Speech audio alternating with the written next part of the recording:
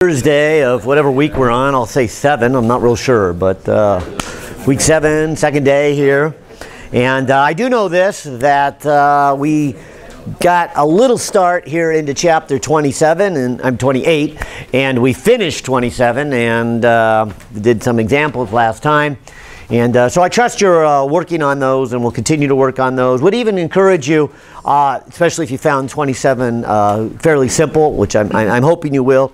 It, as you saw, was about current and voltages and Ohm's law, and get us started really into the meat and potatoes of resistors as we get here into chapter 28. And so 28, as you know, for the first time, we put more than one resistor in the circuit, and we put 2 actually, and so we'll extend that. We'll go 3, 4, and hopefully set you up so that you could have any number, and other than the math might get kind of long and kind of hard, you could do an infinite number of resistors. So that's kind of where we're headed. We'll talk a little bit about batteries, and then at the end of the chapter we'll throw in capacitors. So we'll have resistors and capacitors in the same circuit, and that's where we're headed here. So that's where I kind of want to get started. But I thought, oh yeah, let's remember this time, since I was hooking up a bunch of circuits and getting kind of ready, and actually always debating with myself, but said it's well worth it. I never know if it's worth taking the extra time to set it up during class, but I think it's good. I think it is good when I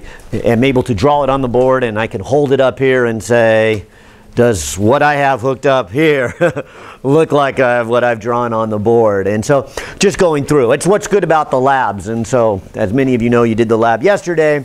Another third of you do the lab this afternoon. But just that chance to hook it up and get your hands dirty. So as I was hooking it up, I did remember that, oh yeah, we were going to overcharge, if you will, or put too much voltage on a capacitor and see what happens. So I thought, all right, we'll start there here. Let's give that a try. So I went back to my stash. I found some old ones. I'll send these around so you can kind of look at them, because I don't think you'll get a good look from here. But here is one.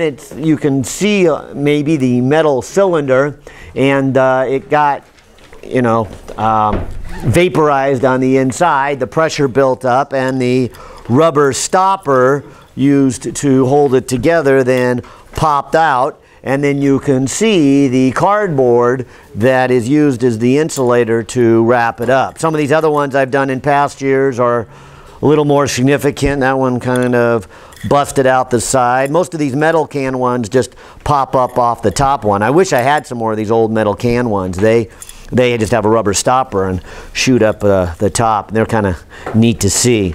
I'm out of those. Recently I've been switching to these. They seem to pop pretty good. So that's what I have now here. So I thought, well, I'll start off by putting them in a petri dish. If you want to look at it, you can take a look at them. And I think it gives you a better insight to what I was showing you earlier in that chapter with capacitors, how it's just 2 conductors. You put an insulator in between, you roll it up, and you make a little cylinder out of it. So we'll give it a try here quick. Here is that little tiny cylinder.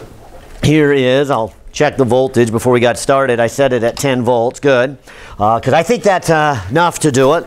We'll give it a try here. I will hook one side up and the other side before I turn it on. And if we are so fortunate, we might actually see the crazy thing heat up and then pop. Let's.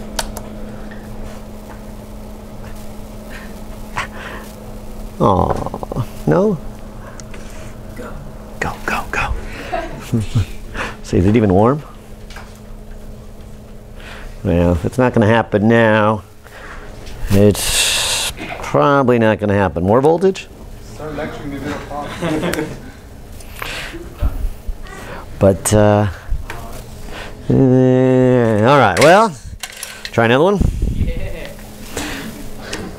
All right, well, that's what I got these old ones for.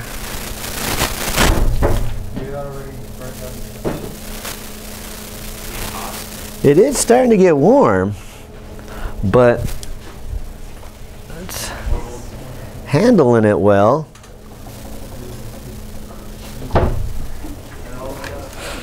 Oh, well, that's as much Well, okay, well. Yeah, suppose we could fry it just from the heat, but it's not quite what I wanted you to see.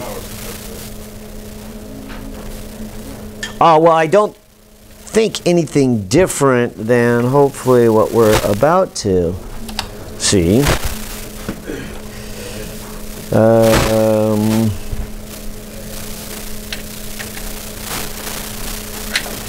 Try another one here. Hopefully one of these will get... Well, see, I'm afraid I just can't find any that work real well. But a few of these have worked, as you'll... It's getting hot.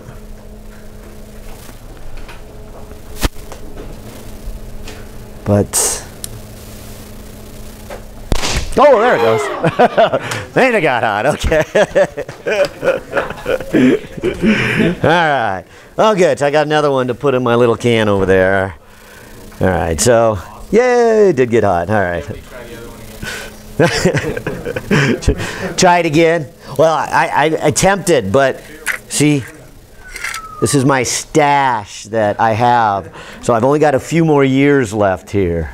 So this was a full box when I started teaching 15 years ago. So now it's dwindling. You're one of the few left here to see them. And there's got to be some out there. I got to figure out where to get some more. I keep saying that each year, and each year gets closer and closer to the end. And I usually you know, try 2 or 3. I feel like I go through 2 or 3 before I finally get one that pops each year. So it's only a couple years left there in the stash. All right. Well, hooking this. Let me. What I do with these things, just so I remember to put that into the show and tell petri dish here. Let's try something a little bit different here. Let's look at some light bulbs and pick up where we left off and get into some circuitry here. You might recall from the last time we met, maybe I'll give myself a little more room, is we started hooking up our circuits. And as I mentioned, probably the good news in here is that we're not going to learn any new physics principles, no new principles in terms of conservation of charge or conservation of energy. But what we will do is we will use that principle again and again and again to now hook up some really complicated circuits and see what the advantage of series and parallel is. And I hope this little setup that I'm about to show you really illustrates that. So let me do a hookup. Let me do a voltage here. I'll just put a little battery and call it V, although this time I'm going to do quite a bit of voltage. I'll do 120 volts. In case you don't know, these wall sockets are what? Yeah, they're 120 volts. That's kind of the standard here in the North American grid. If you go to other countries, that could be different and probably is different. But in North America, which would include Canada, United States, and Mexico, that's our grid. We're kind of all hooked together. We have 120 volts. Now, it's a little more complicated than that, as you will see as the semester goes along. It is not just straight what we'll call DC, like this power supply. When I set it at 5 volts, it is always 5 volts. Is that how the wall plug works? Does anybody know? No, it's what we call AC, meaning what? It alternates, right? And so it goes big and small, big and small. And it turns out, as we will discuss later on in the class, that this wall plug voltage ramps up to about 170 volts. Then it drops down to 0, then it goes down to a negative 170, and it keeps changing. So sometimes it is very high, sometimes it's not so high, sometimes it's only 30 volts. Bottom line then is that is equivalent in terms of power at 120 volts. So more on that discussion later on, but for today, let's just say it is a straight, constant 120 volts. That's not quite true, but it is a good simplification of what's going on. We'll add to that later here. So let's just say I'm going to go 120 volts. So that's why I've got what Don affectionately calls our suicide plug, because I'm just going to put this straight into the wall and grab these cords. Not literally, I'll hopefully be careful with it, but I'm just going to plug in that 120 volts, and then I am going to hook up what I will call resistor 1 and resistor 2. And I could hook them this way, which we called series, or I could hook them this way, R1 and R2, which what we called parallel. Will I get a different effect? Oh, absolutely. That was the point of this discussion. I mean, that's why we had a different equation. I mean, we learned how to get the equivalent resistance here. What is the equivalent resistance for this case? Yeah, and so we learned that the equivalent resistance is the sum of those two. And that was a little proof we went to at the end of last class. Whereas this circuit, this could be equivalent to what? Yeah, and so we'll take a harmonic sum here in order to figure out what the equivalent resistance is. All right, so I have up here 2 light bulbs. Now, they have a different resistance. In fact, this one says on top 40 watts. This one says, I'm thinking 25. Can't really read it. I'm going to call it 25 anyways. But it's 25 and it's 40. And so if I were to use this in a house, if I were to use these 2 light bulbs, how are they hooked up?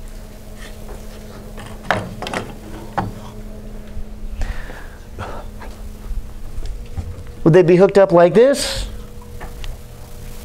Or would they be hooked up like this? Let's think about this for a moment. What would something like this give me? I mean, this is called series because the electrons, and if it's okay, I'll call current this way. Okay, so the current flows this way, goes through resistor 1 and resistor 2, right? So whatever goes to 1 goes to number 2, right? What happens if I unscrew light bulb number 1, or light bulb number 1 burns out? What happens to light bulb number 2 here? Do you see that? Are you getting the picture of here? This one would go out, wouldn't it? If you stop the current from going to this one, they can't continue on to go to this one, right? And that's what we mean by series. You go from one to another. That silly example I gave you last time about going to Lake Kachuma. If I can't get down Highway 101, and for that matter, not another road, alternative road, but if I can't get to Highway 154, there's no way that I can get to Lake Kachuma. I can't get on Highway 154 because I just can't even get to 101. So the getting on Highway 154 is useless. I can't get there. I can't get any electrons to the second one if the first one. Now, is that how your house is hooked up? Right? If the light bulb in the bathroom goes out, does that affect the hallway? Right? It doesn't. Do you have to turn on the TV to make the microwave work? No, okay, so I don't think my house is wired this way, is it? It is probably wired this way. Do you see a difference in this? What would this do? Yeah, this would probably make more sense for a bunch of independent elements, right? This would make sense that I could turn the light in the bathroom on and off independent of the hallway. Because look at this one. What happens if light number 1 goes off or burns out or gets unscrewed? Well, what happens to this one? Can't the current still go through light bulb 2? See how the current in light bulb 2 has nothing to do with the current in light bulb number 1? Go through 2 without going through 1. And so that is kind of this difference, one of many differences between hooking something in series and something in parallel. So I suspect, and rightfully so, that when I hook up a pair of light bulbs, my house is wired, and so I will hook these 2 light bulbs up this way first. I will want to jump over there so you can see this. But if I hook these 2 light bulbs up in parallel, let's see what I get. Now let me just check, is this plug active? Should be? Okay, so I'm going to assume this far plug is active and that one's plugged in. So I'm not going to plug it in yet, but I'm going to hook up these two lights. So again, just to make sure you visually see this, how do I hook them in parallel? Well, I guess if I take this wire here, that, if I plugged it in, would be just hooking up this 40-watt light bulb, right? So how could I get the 25-watt light bulb also hooked up here? And so maybe I'll grab a couple of wires. I'm wondering if I should pay attention to their color at all here. But if I go here, and maybe I'll match left to left and right to right, just to kind of keep my thoughts straight.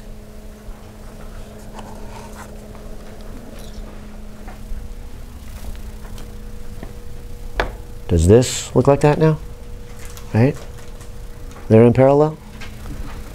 And so as I look closely at this, I am going to see that the current can go in this lead, go through, and when it gets right here, it can go either A to this light bulb, 40, or can jump over and go that one.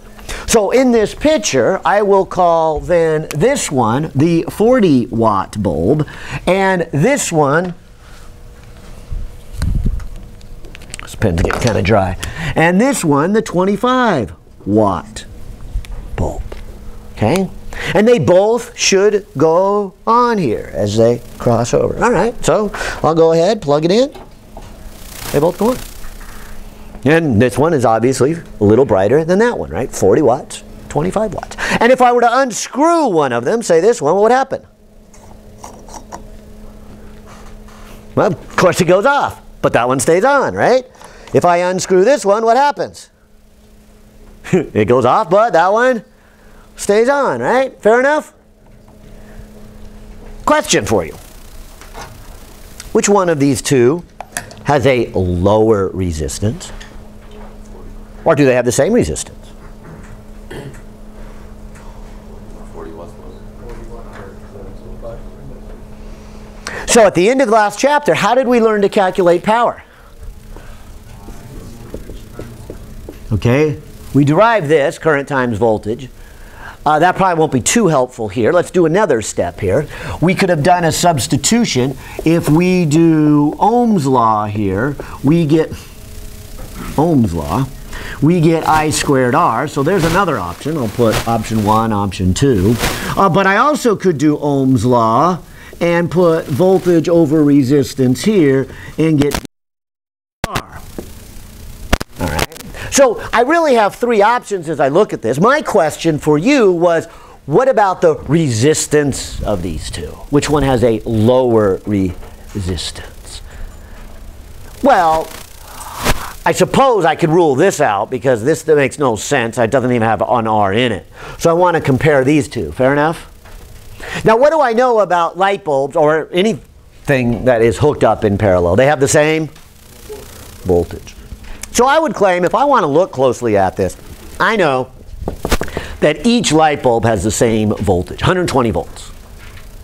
Yet they end up with a different power, which tells me they have a different resistance, which also tells me which one has the lower resistance. Which one? The one with the most power, right? To get more power, don't I need less resistance? Isn't that what that's saying? Or to put another way, thinking of it this way, back when I'm talking about power, since they each have the same voltage, 120 volts, the one with the most power is going to be the one with the most current. The most current you get when it has the least resistance, right? So whether you want to look at it here or here, I would argue that the 40 watt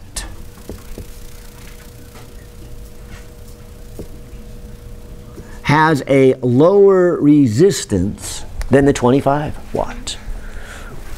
And I'm hoping that kind of makes sense. You're saying, okay, well, yeah. I mean, you want that higher resistance in the 25 because that's going to reduce the current down. And that's what you see. You see less brightness in the 25 compared to the 40. That's why we call it a 25 watt bulb.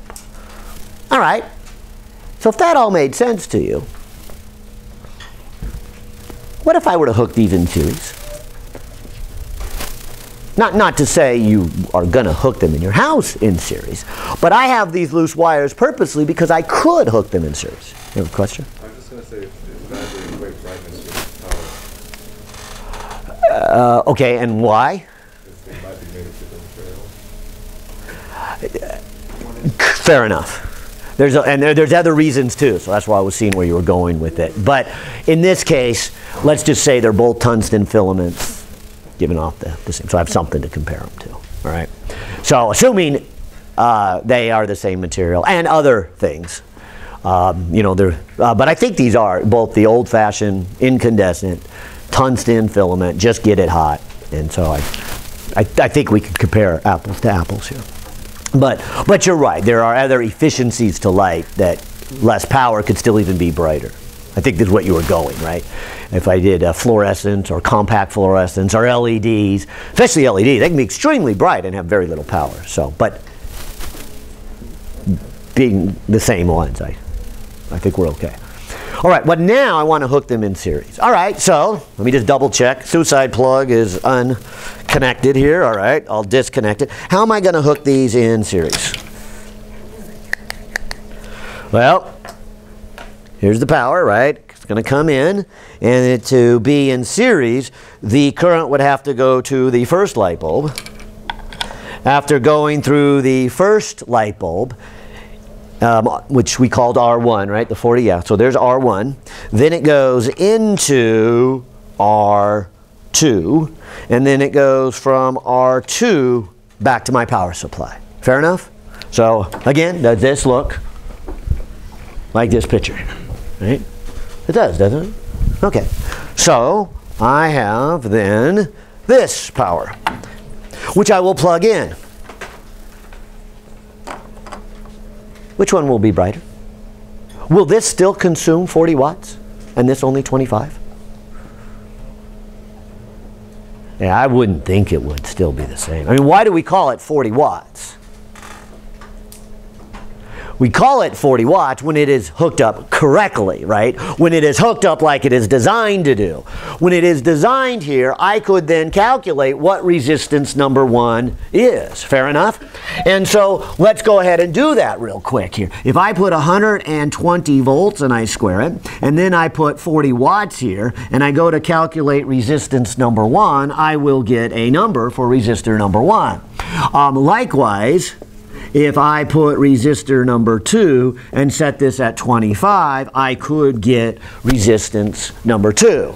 And as we already said, 1 better come out to be a little bit smaller than the other one here, number 2. So let's see, I've got 120 squared here divided by 40. And this then is, did I do that right? I feel like I miscalculated there, but I think that's right. 360 ohms there. Why is this one 120 squared divided by 25 gives me 576 ohms. Okay, and so as we concluded already, the resistance of number 1 is smaller than the resistance of number 2. And that smaller resistance allows more current, and that's why we have more power, at least when it's hooked up that way.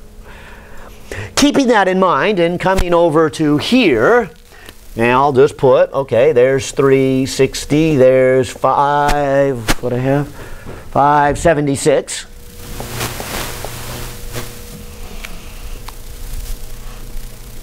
What do you think might happen here? Are we still going to have 40 watts and 25 watts? No, not even close, right? In fact, which one will be brighter here? Isn't this one going to be brighter?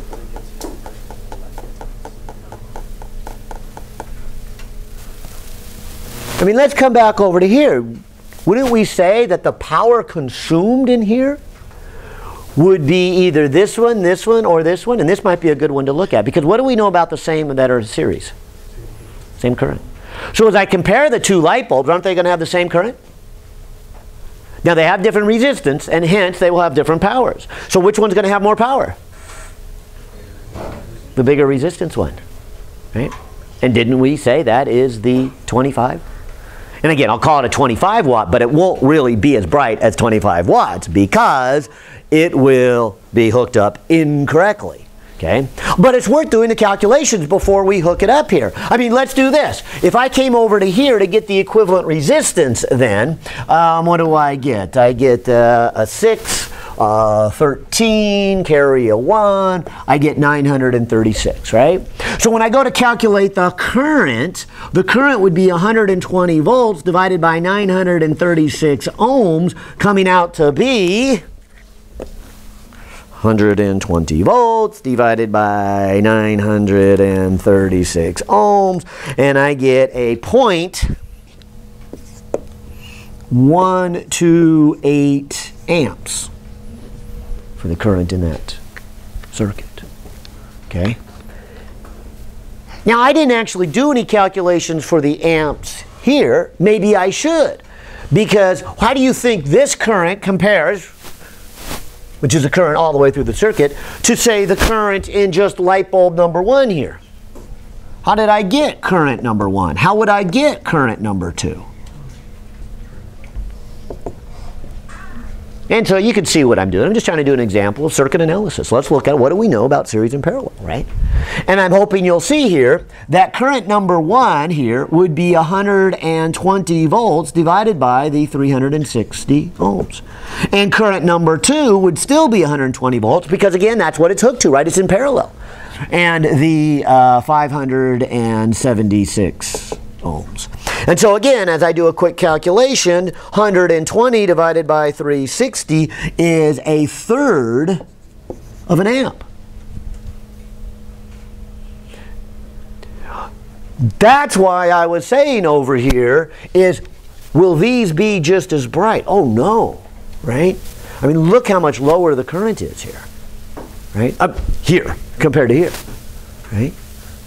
Here I'm getting 1/3 of an amp going through that light bulb. But when hooked this way, I get, that's about 1/8 of an amp. Right? And when I do this calculation, which is 120 divided by 576, I get 0.208. Obviously, less current in here. That's why it was less bright. But still more than I'm getting over here. So, but needed this much current, and I'm not even going to get that much brightness out of it. So those of you who saw it, I think you're starting to get a feel for the circuit. And so far, we just made a simple circuit. There's only 2 resistors. We're going to look at 3, 4, 5, and hopefully give you some intuition in here and say, here's how I hook it up. What's going to be new? What's going to change here? But I claim then, if I go to calculate the power here, the power on this one would be I squared R1, and the power on this one would be I squared R2, and so that number is relatively small compared to what we just saw. I mean, let's see what it comes out to be. I'm going to take that current, 1.28, and square it, and then multiply it by 360. And if I do that, I'm looking at close to 6 watts. That's a big difference on 40, isn't it? All right, so I don't know. Should we call this a 40-watt bulb or a 6-watt bulb? All right, I'll still call it the 40. But of course, when I call it the 40, what I mean by that, it's 40 when I hook it up right. I hook it to the right power supply, and I hook it up in the right fashion. Because I hook it up something different, I get a different result here. So I'm only going to get about 6 watts from this bulb. Over here, as we said earlier, this should even be more wattage than that one, but not still nearly the 25 that I would have gotten over there. So 0.128 squared times 576 is about 9.4 watts. Okay, so again, hooked up this way, we're just not going to get as much power. And hopefully it makes sense, because hooked up in series, you have an overall larger resistance, don't you? And that overall larger resistance means less current through the whole circuit. And that's where our power comes from. Our power is a combination of voltage and current. And by hooking them up this way, I'm not going to get much current. By the way, a nice little quick play on mathematics would be, is if I put a number line on here,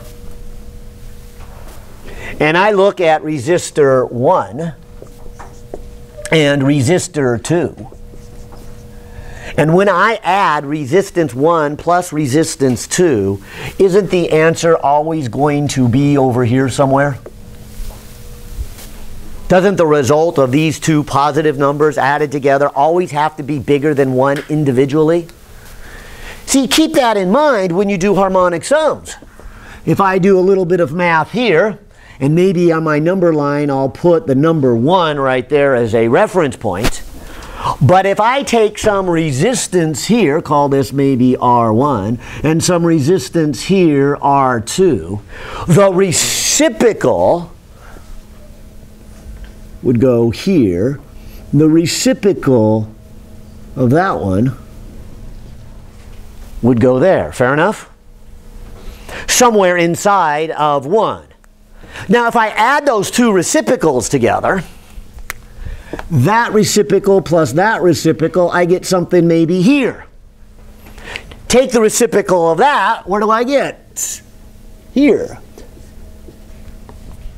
And you will hopefully see that no matter what you do, when you do a harmonic sum, the result of those is always less than the resistance of any one individually. So when you have things in parallel, the equivalent resistance is less than any one individually.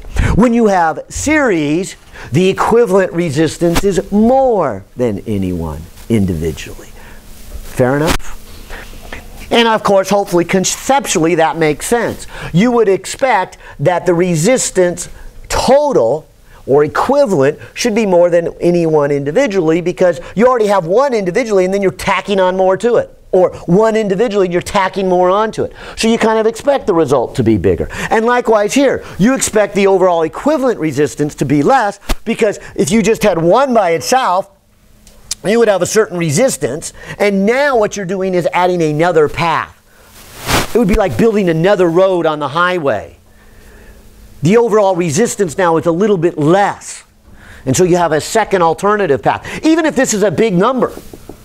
I mean, you could build a small road on the shoulder where you only somebody can walk. And I guess that's technically less resistance than you had before you had a walking lane. You just had cars. Now you have cars and walkers. Hopefully they would add a whole new lane. It looks like we're getting between here and Carp. So we're going to have a whole new lane someday. So that should be less resistance as we drive from here to Carpinteria here. We have another alternative path. And that's what I wanted you to see in here. So I just wanted to take a moment to play. Give you some kind of gut feeling as you hook these up and say, okay, this is how they would work. Okay? Well, as I said, we could calculate the current and the power, and we just did. And so we should be able to hook them up and plug them in. So I think I already hooked it up, if I remember right. Yeah, so there's the series connection. So now watch what happens when I plug it in. Which one is brighter? Right? Isn't that 25 watt bulb? Which is not operating at 25 watts anymore. Okay, what did we get? About 9? And truth be told, it's probably even a little brighter than that, because if we add to this, isn't this resistance also connected to how warm it is, which is connected to how bright it is? So chances are this 360 ohms is not what's happening right now, because I'm not operating at its full power. But that aside, let's say it is, you will quickly see then that this bulb here is brighter than that bulb. And I get a different effect. What happens if I unscrew one of these?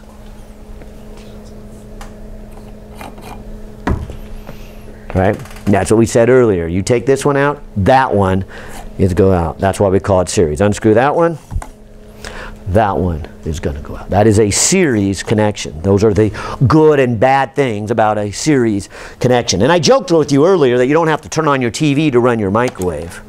But you probably have come across series connections, at least in simple places, like light bulbs in a Christmas tree light, right? Kind of a pain, right? What happens when one light bulb goes out? The whole string is out, right? And you're like, oh, which bulb went out? And about the only way is to go get a new bulb and pull them out one by one.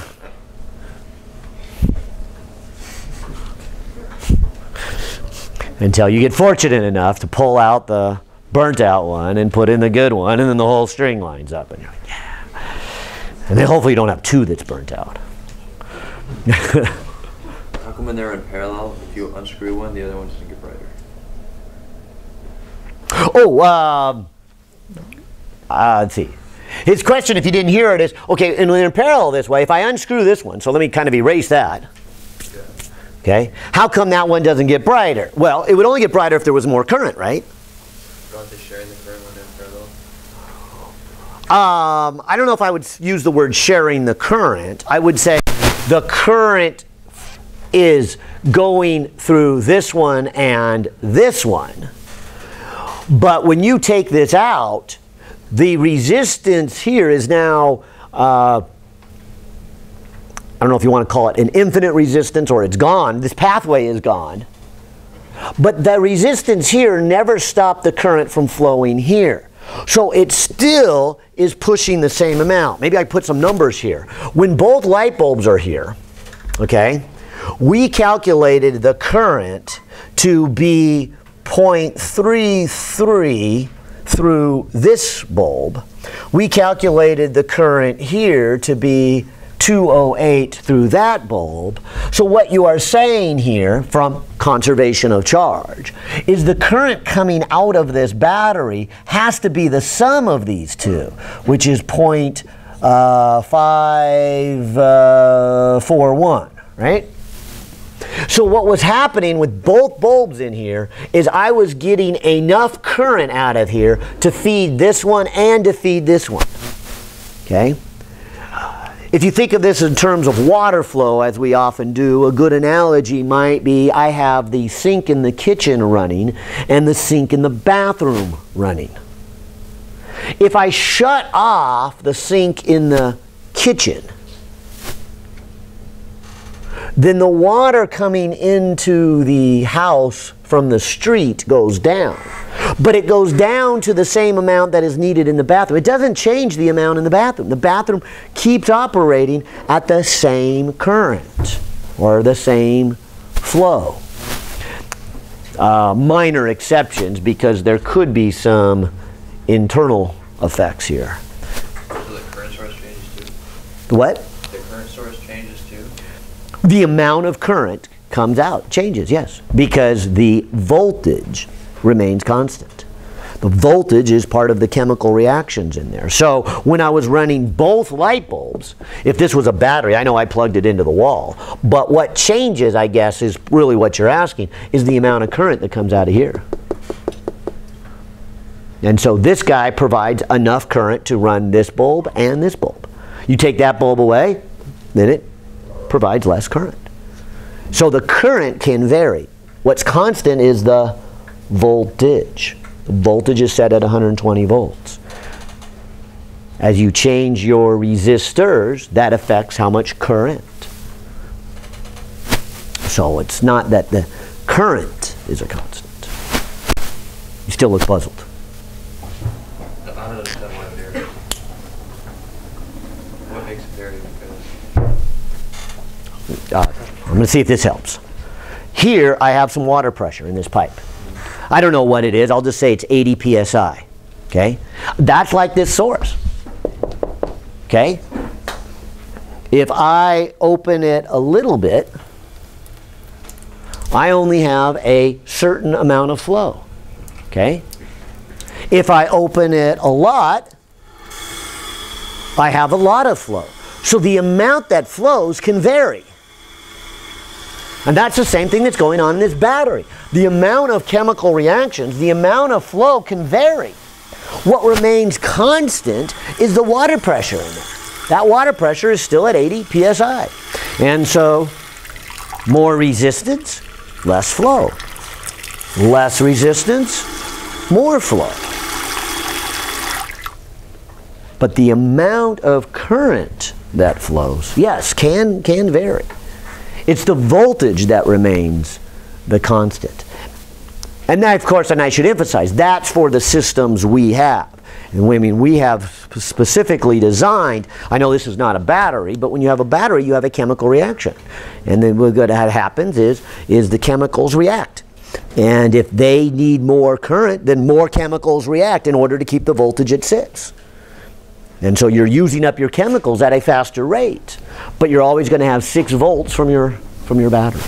And so that's why we call it a constant voltage source. Now, we could have constant current sources, and we could look at that. It turns out we won't for this class. You will when you go on to your, if you go on to your circuits class. Some of you are there. I am assuming you've done constant current. You're obviously not in circuits, right?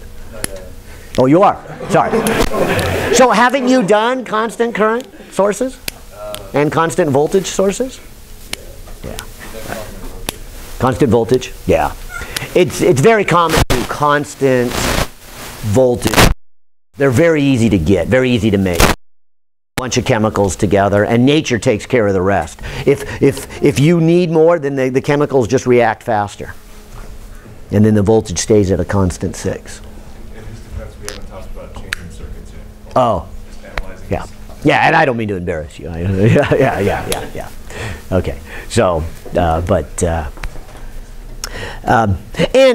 and also, you know, this can get pretty complicated because why does it keep a constant voltage is really something we didn't go into. That's the chemistry of the chemical reactions taking place and the redox reactions. And we haven't even dealt with that. That wasn't the goal of this class. That is part of the goal of your chemistry class when you go through chemistry. And then advanced chemistry if you end up going into this type of field here. But my argument then is going to be, and I just want to make this clear for everybody, we're going to treat this as a constant voltage that does not change. So what can vary is the amount of current that comes in and out, okay? And so keep that in mind, that the current can vary depending on how you set up. And it's really no different than this. I mean, you could have really asked a much simpler one. What if I hooked up a 5 volts to a 1 ohm resistor and that same 5 volt battery to a 3 ohm resistor? You see, in this case, you would have found the current by saying it's 5 volts divided by 1 ohm, which is 5 amps. And so you would say you're getting 5 amps out of that battery. But that exact same battery hooked up to a different resistor, you would have gone, okay, the current is 5 amps divided by 3 ohms, and you would have got 1.67 amps. And you would have got, oh, I got a different amount of amps coming out of that battery. See? Same voltage, but a different current, only because I have a different setup. What do you mean volts? I do mean volts here. Sorry, getting ahead of myself. Yeah. Okay. So again, even though this was maybe more last chapter, I'm hoping you see, and this is really kind of the same question you're asking now here, but this is just more complicated one. So, say you took like that and you just connected them to each other, like the positive and negative of that plug. Oh, so I did, I guess this? Yeah. Okay. Current then are you getting going? Okay, well then the current would be, I'm not going to plug it in, but the current would be the 120 volts divided by the resistance in these wires, which is really, really small, maybe 1/100th of an ohm. So if I go 120 divided by 100, well, I don't have to do a tenth, so I can keep it simple, tenth. That would be what, 1,200 amps? Now, the truth is then other things will take place because this is hooked to a panel over there in our electrical room that's got a circuit breaker. That circuit breaker is there to say, look, if somebody hooks anything up that tries to demand more than 20 amps, shut off. So it has a 20 amp circuit breaker on there. Or actually this could be 25. It looks like the plug's a 25. But okay, so 25. But there's a limit on it. So I'm not going to really get that much current out of here. So they put those because you kind of know like nothing's going to really need to pull that. Oh, well, that's more of a safety thing too, is because now, remember our power here is I squared R. So if I was getting 1,200 amps, even though it's a small resistance, that's going to be a lot of power, which, first of all, I'm not sure if the power grid could handle that much. But even if it could, that's going to get real hot. And what I want to get hot is the light bulb. It's fine if the light bulb gets hot. But if this wire gets hot, and this wire's in the wall, and it gets hot, really hot, it's going to catch on fire. And that's what I don't want to happen. I don't want the wires in the wall to catch on fire. And so that's why that circuit breaker is there. Say, look, we don't want our wires to ever have more than 25 amps. Because if they have more than 25 amps, depending on, you know, how long they are and how thick they are, they're going to get hot. And that's our safety device. Could you show us how the inside of the circuit breaker works? I'll tell you what. How about in lab? We got one that is probably best to show you. So in lab, yeah, we'll show you. But it just gets a little warm in the thermal expansion. It's thermal expansion. Just pulls it away. At least the one we have is. Yeah. It gets hot in thermal expansion. Breaks the contact, and then it's and I said I wouldn't say, but okay, but the spring goes up and it kind of jams into place, and when the thermal expansion kind of pulls it out of place, the spring pulls it back down. So there's a thermal expansion rod and gets hot. Okay, so now I'm kind of hoping all that good stuff made sense. Let's do the next step. And the next step here is to say, well, let's look closer at these batteries.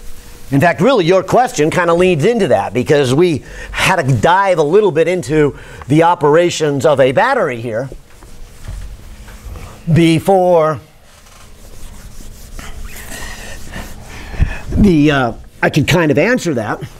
And your author takes a moment. I use the lab to tell you more about batteries. So I'm going to jump back to the lab we did and say, look, do you remember doing the labs with a new battery and an old battery? Do you remember what our argument was with an old battery? Why did we call it an old battery? Why did it stop working? Yeah, it wasn't that the voltage from what we called the EMF went down, right? It was because an internal resistance built up. So let's talk about that. Let me just keep adding to what we had done here in the lab. And in the lab, you saw this. We took a battery. Now, in our case, we just took a single D cell here. And we said, let's look closely inside of it. I got a big one here, so you can see inside a lot better. But I'll start with the smaller one. Here is a D cell cut in half. You can hopefully see the dark carbon and then the zinc around the outside and then the white of the reaction that has taken place. You might be able to see it better in this bigger one here, but there is the chemical reaction. But the point is, there is a chemical reaction. That's where we get the energy. That's where we get the voltage. So again, without going into the chemistry of the redox reaction, a good way to describe a battery is really to break it into two pieces. To say that inside of the battery is an EMF. Okay, we like to just kind of give it a script E. I like to say this is the raw voltage. This is the voltage that is produced from the chemical reaction itself. And this is labeled at 1.5 volts. So when these chemicals react, we get 1.5 volts, thereabout. You guys did Energizer batteries, and I think Duracell. I think we had a combination of those two. And so you were supposed to measure the EMF, which I think come out a little higher than that. It's like 1.56, 1.57. Is that what you guys were getting? Somewhere in that ballpark there? Okay, so that's the voltage you get. However, here's what tends to happen as a battery gets old. It's not so much that you don't get the same voltage. Now again, don't confuse voltage with energy, because isn't the voltage how much energy you get per charge? So if you just had one chemical reaction, the voltage of one chemical reaction is the same as hundreds of thousands of chemical reactions, right? Because it doesn't matter how many chemical reactions you get. It's not the total energy that we're talking about when we mention voltage. Voltage is how much energy you get per charge. So one chemical reaction is not going to give you much energy, but it doesn't give you much charge, right? And so that ratio is the same voltage as if billions and billions reacted. That's going to give you a lot of energy, but it's also got to be divided by a lot of charge, okay? So the voltage that takes place is the same regardless of whether you have a lot of chemical left or you just have one molecule left. The voltage doesn't change, or I should say the EMF doesn't change. But what makes the battery kind of useless, or getting on the edge of being useless, is as you start to use these chemicals up, the reaction that takes place is either further away from the electrodes or harder to get out, and therefore you are going to have a voltage loss according to Ohm's law of how much current are you trying to get out of this battery times the internal resistance. So if you were to hook a voltmeter to this battery and at the same time hook this up to a load, and I hope this diagram looks familiar. That's what we did in the lab, right? The last step, step 3 in the lab last week was this. Use your homemade voltmeter, which we called the potentiometer, right? And measure the voltage reading on the battery while you are using the battery.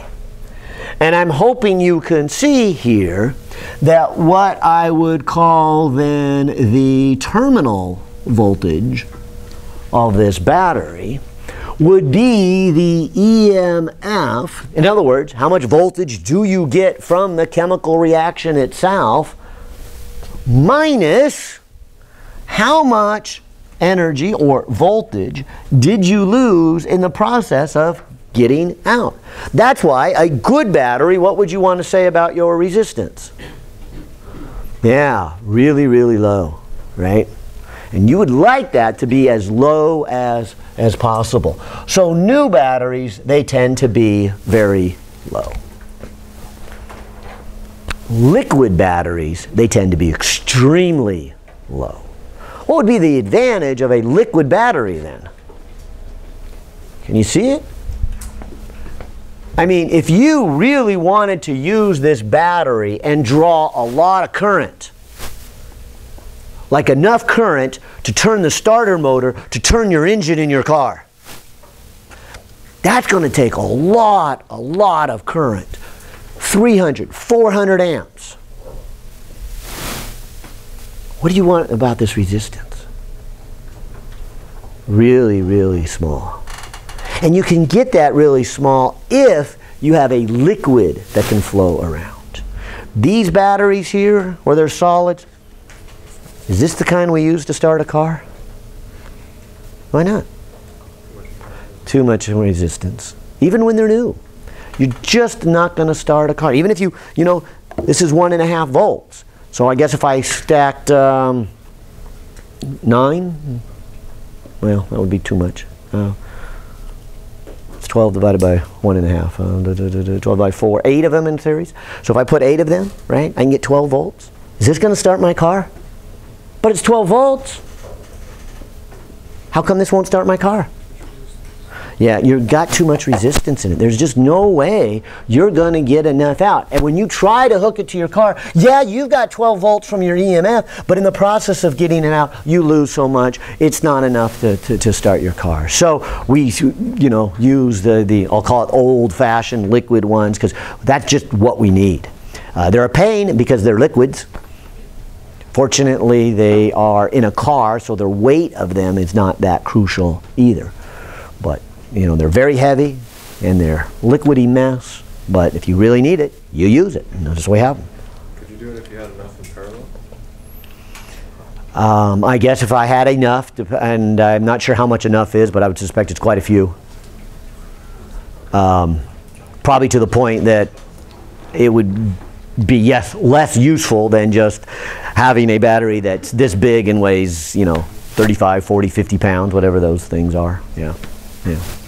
So, but yeah, in theory, sure, sure. So, anyways, your author takes a little bit to analyze this and says, all right, that's how we have to think about when we hook up a circuit. Because now that we have this circuit here, isn't it this internal resistor in series with the load resistor? In other words, in that circuit that I have drawn there, what is the equivalent resistance?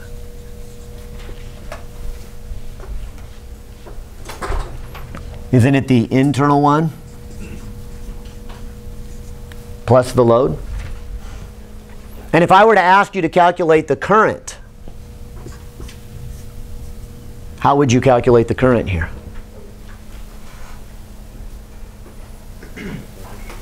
Yeah, you would say, well, I got a voltage, call it the EMF in the battery, divided by what? Okay, the equivalent resistance, which would be?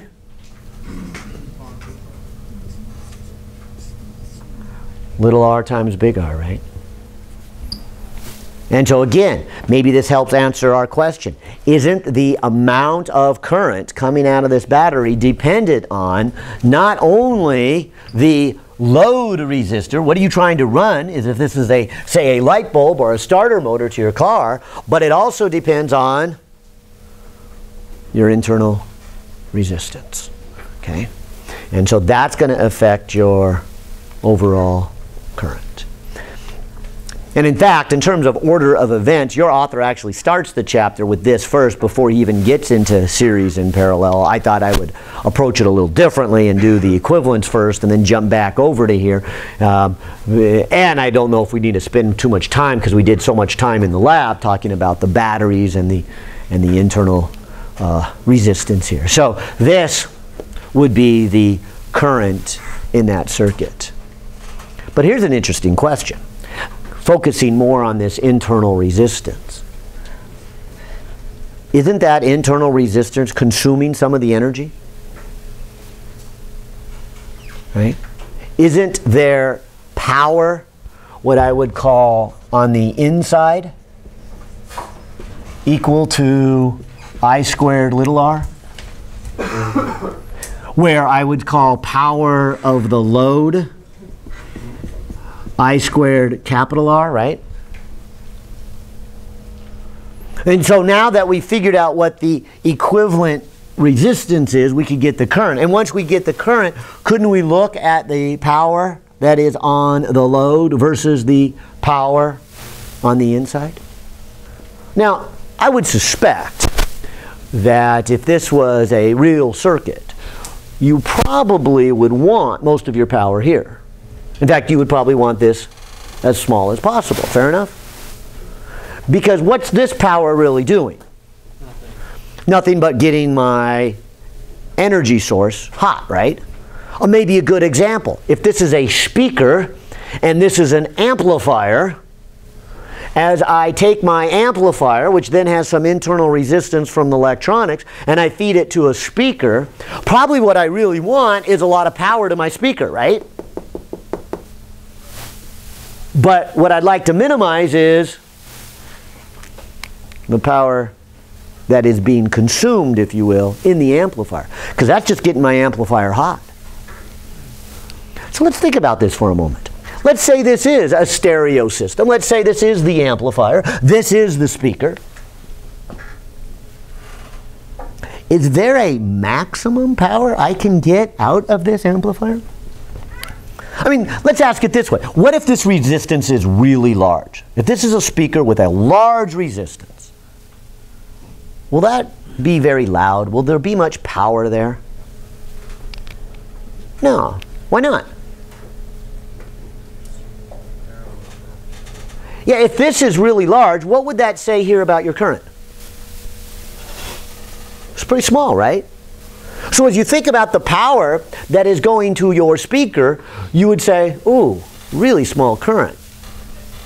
Now, you may say, well, that number is going to be pretty big. Okay, but this is current squared. This is more dominant.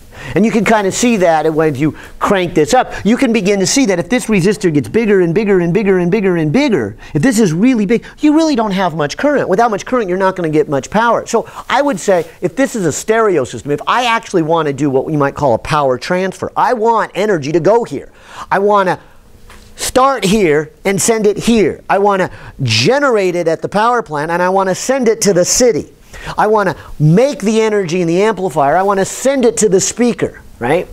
I want the signal from the router to come to here and get the strongest signal I can on my computer. Right? Whatever I'm trying to transfer, whatever I'm trying to send from here to here, I probably want this to be as big as possible. And having a large resistance is not the way to do it. Having a large resistance means you're not going to get much current. So that would tell me, oh, I should make the resistance lower and lower and lower. Uh-oh. But do you see there's a problem if I make it too low? I mean, if I made it all the way to 0, you can see it here. Yeah, I'd start to get a lot of current, but how much power do I get? 0, right? Now that sounds funny. I'm lowering the resistance. I'm getting a lot of current, and you're telling me 0 power? Oh, I'm confused. Where's the power?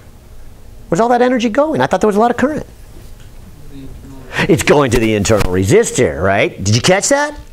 And I think this one's a little harder to see. But just like we argued, you would not want to make this resistor too big, because too big doesn't give you much current. And we need current to transfer the information or the energy. All right, but at the same time, you really don't want this resistor too small. That might be a little harder to see. We'll do some math here in a second. But if you made this resistor too small, what you are essentially doing is getting a lot of current. And where does the energy go?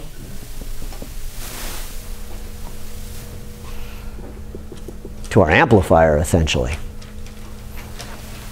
And so all of a sudden, we're cranking up our amplifier, and we're not getting a lot of sound out of our speaker. What we're getting is a hot amplifier. And eventually we're going to burn this amplifier up. So that's not a good situation either. So what I'm trying to say here is, shouldn't there be a certain amount of resistance that would get the most power out of this amplifier? What is it? Yeah, and let's run through it. It'll turn out that if this load resistor is exactly equal to the internal resistance, that's when you get the most power.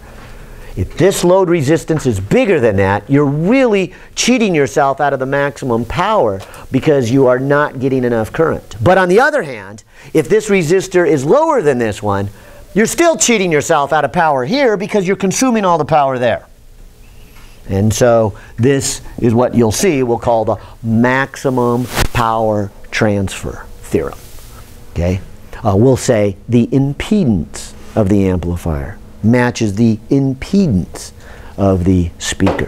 When those two match, in this case, I'll just call it resistance. You'll see impedance is a little more than resistance real soon here. But when you say the resistance of your load, your light bulb, your speaker, your computer, your TV, whatever you're trying to send the information to, when that matches the internal resistance of your router going to your computer, your amplifier going to your speaker, your cable box going to your TV, when those match, you will get the most power. And you see it here. You see it right here in this formula here. If I write the power on the load resistor equals to the current squared, so it is E squared little r times big R squared times big R, that is the amount of power that goes. And as you can see, you have these competing forces. If the resistance is too big, or too small, you don't get the maximum power. If I made a plot of this power versus R, it would probably look a little bit like that, and it's going to peak right about there. I have yet to prove it to you, but that will peak when your load resistance is the same as the internal resistance. Yeah. What you're saying is that in the best case scenario, half of our battery's energy is being wasted on getting the battery hot. Mm-hmm. Is that true for all batteries? Oh, well, careful here. If your definition of best is maximum power, that's true. Maximum energy delivered or max power. Okay, but with that said, when I pick up this calculator, okay, I've got 4 batteries in it, and I've got some really good high efficiency electronics in here. And so what I do is I make this load resistance very large. So am I getting the most power out of the batteries at that moment that I could? Maybe I should say the most energy. No, I'm not, because I am not matching the load with the internal resistor. However, what I am doing is getting enough power to operate it. And if you look closely, when this load resistance is many times bigger than this, then most of the power is here. So most of my power, I'll call it 99%, I'm not sure what it comes out to be, but when this load resistor is very large, 99% of the power is going to my load. Now, it's not as much power as I could get out of these batteries, but I don't need max power to run this. I would rather have max efficiency. I would rather have it on a low power scheme that can run for a month and I don't have to change my batteries for a long time. So in that sense, it's not half and half. But if I need to operate something at full capacity, if this is, I don't know if any of you ever drive those little remote control race cars. Those are done. You want to get the maximum power out of that battery as you can. And you match the load from your motors to the internal resistance of those batteries. And the truth is then, only half of that chemical energy in the battery ends up making the car go. The other half, as you said, goes to warming those batteries. And that's unfortunate, but that's what I need to do to get maximum power out of it. So I don't always want maximum power for my batteries. Okay? But if I did want maximum power, as I often do when I'm sending a signal, let's say, right? Or in case of this case, an amplifier. Again, I may not want maximum power from my amplifier. You know, I usually don't. You know, that's a little too loud for me. You know, as my kids tell me all the time. Oh, Dad, if it's too loud, you're too old. Okay, either way, turn it down. Driving me crazy. So if you had a, let's say, a race car or whatever, yeah, that wanted max power, if you connected 2 of those same batteries in parallel, then it would last more than twice as long because less is being wasted? Yeah. Right, so yeah, so if you're into efficiency, and as our conversation yesterday was, you would want to have as the electrical engineer building what you want, if you want to get the most energy from this battery into your load, well then make sure you design it in such a way, if possible, that your load has a much greater resistance than the internal resistance. Which is great for things that really don't require much power anyways. That's very doable. The hard one are the things that really need a lot of power, like race cars or just a real car, you know, getting to the electric car. If you want to really get an electrical car, we really want a lot of power there. And unfortunately, we end up using half of it back into the battery. The batteries get hot. If they're at maximum transfer. Maybe they're not. I really don't know how the electrical cars are built. They may be closer to that, because then that's the other issue with electric cars is and maybe now that I think about it, maybe you don't want that, because they are pretty. Their goal is to get more efficiency out of it and get more distance, because a lot of people, like myself included, I'd love to get an electric car. I just don't feel comfortable yet with them because I need to get around town, I need to go shopping, I need to get the kids to soccer, and I need to, do all these crazy things. I need to get about 100 miles plus in a given day before I can go back there. So unless I know I can get 100 miles out of it, it's just, it's not going to be useful for me. I'm not going to be able to plug it in until 100 miles at the end of the day. Yeah. All right, well, I said I would prove this to you, so let's take a moment to prove it. But I did want you to see conceptually that this is your maximum power transfer theorem. If you wanted to get the maximum power out of it versus efficiency, then you would set your load resistor equal to your internal resistor. And I think you see that here. If I take the derivative of the power of the load as I change the resistance of the load, right? Isn't that how you find a maximum, right? You take a derivative of the function, set it equal to 0, right? So what you're really saying here is I have a function. The power function changes depending upon how much load resistance I have. And I'm assuming the internal resistance doesn't change here.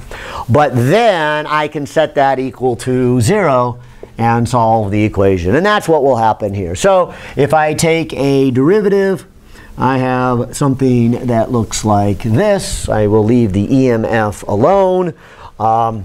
Maybe I'll even rewrite it so that I have to take a product rule instead of a quotient rule, because I think taking the product rule is a little bit easier. So I'll bring it upstairs, and so this would be the first times the derivative of the second plus the second times the derivative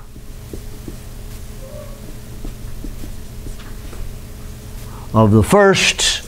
Chain rule, oh well, chain rule is kind of boring, all right? So there's my derivative set equal to 0. Since that is equal to 0, I can cancel it off.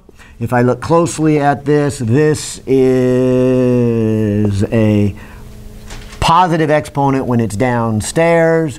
This then becomes 2r and r plus r cubed. Get a common denominator. Mean I have r plus, or little r plus big R minus 2r. Again, since it's equal to 0, I get 0 equals r plus r minus 2r, which is r minus big R, which means r is equal to r. Yay, there we go. So all that math just to come up with, hopefully, what I was saying earlier, that if you're trying to get the maximum energy transferred from one to another, okay, make sure that your load resistor matches then your internal resistance, and you'll get it. All right, well, that's that little discussion on batteries, and that ties together with the first section of this and what we did last time in the lab.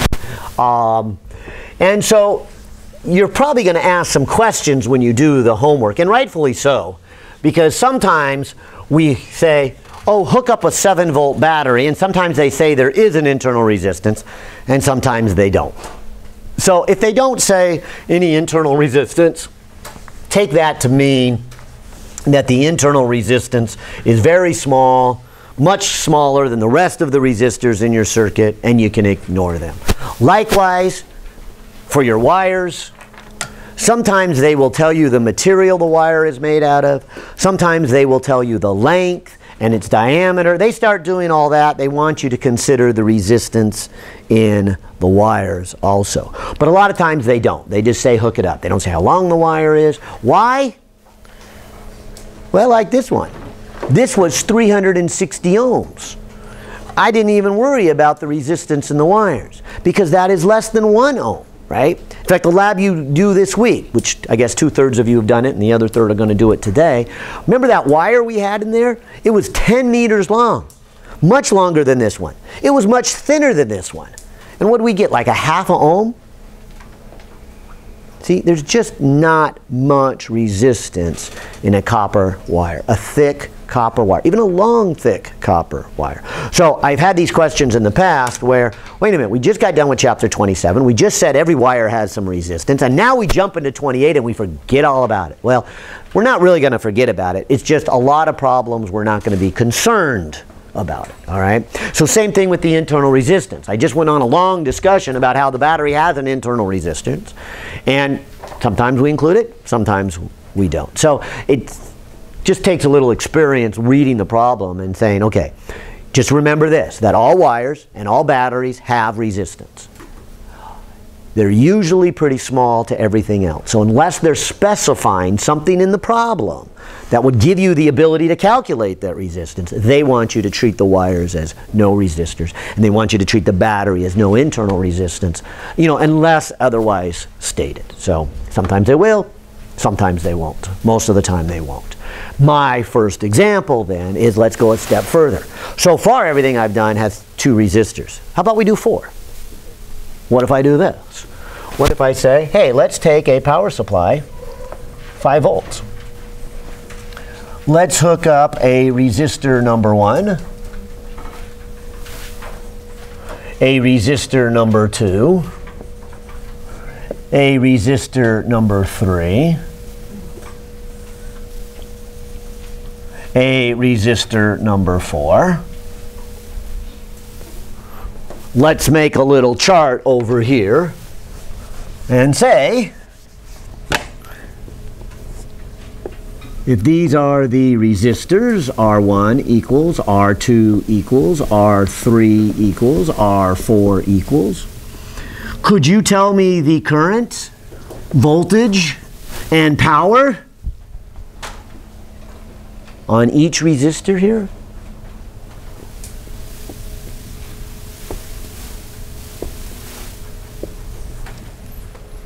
And at the same time, let's actually hook it up here. Let me go ahead and take that circuit at 5 volts. So I'll come over here to my power supply and turn it back on, and this time set it down to 5 volts.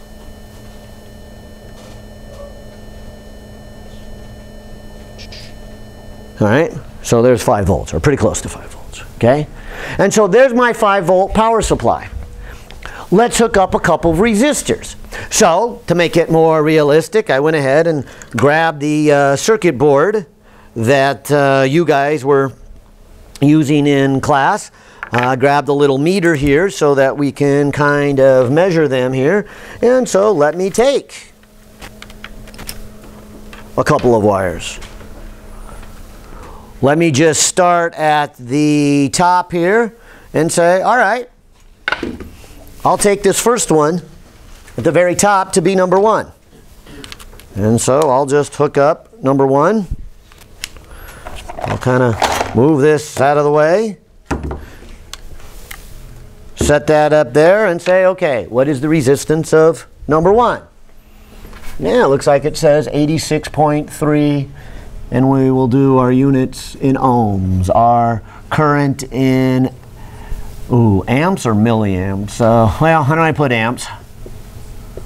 Our voltage and our power. Right? All right, let me go to the second one. The second one is right below it. Number 2 then, 75.2. Oh, 75.2 ohms. Let me go to the third one on our circuit board that you guys used in lab. 58.9. Let me go to resistor number 4.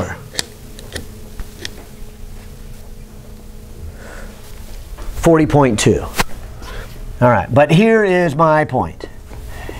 If I gave you the voltage of the supply, I gave you the circuit, what it looks like, I gave you the 4 resistance, could you find the current and the voltage in every one of those? And I claim you can. Let's go through it here. Right? This is what this chapter is all about. Like I said, there's no new physical principles here, but we should be able to calculate it here. And I guess I would start off by saying, is this equivalent to anything? I mean, could I simplify it a little bit? Do you see anything here? Anything in series, anything in parallel?